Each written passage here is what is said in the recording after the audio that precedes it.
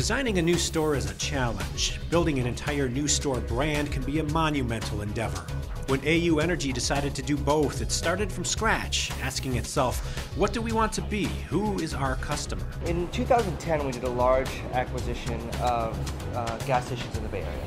And we went through a strategy meeting shortly thereafter to determine what we're going to do with this new network that we have.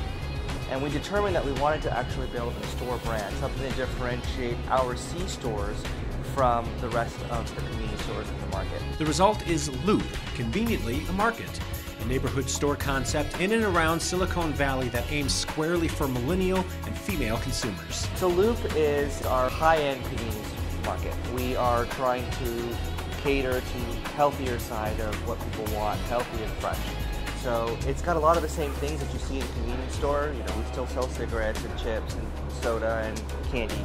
But we also have a lot of things that you traditionally wouldn't see. A salad bar, an espresso bar, frozen yogurt, kale chips, edamame. Using high-end grocery stores as a template, Loop stores, there are 6 so far, are bright and bold, filled with gourmet and upscale products to the right, and more typical C-store fare to the left.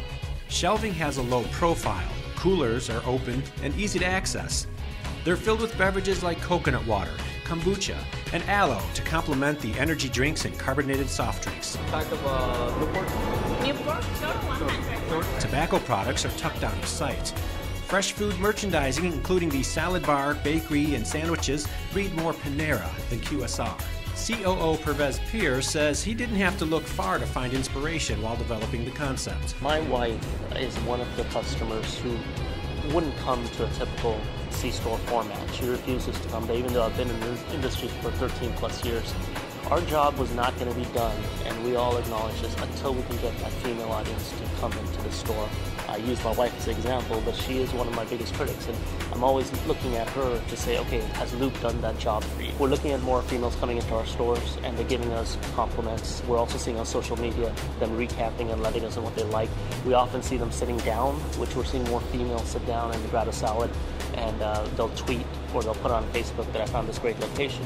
And just for them to even sit down and eat, that just says volumes, because how many women, again, come to a typical box format, sitting down, and to trust the food, to grab and eat there, to feel safe, and that's what we're looking for. So build it and they will come? President Varish Goyal says it's not that easy. So we had to do a lot of things to try to get people inside the store. Sampling, we actually pumped people's gas for a while to help them come inside the store. But that's been the biggest challenge, is getting people to come inside, take a look, and see what it is, and then understanding that, wait, this is something different.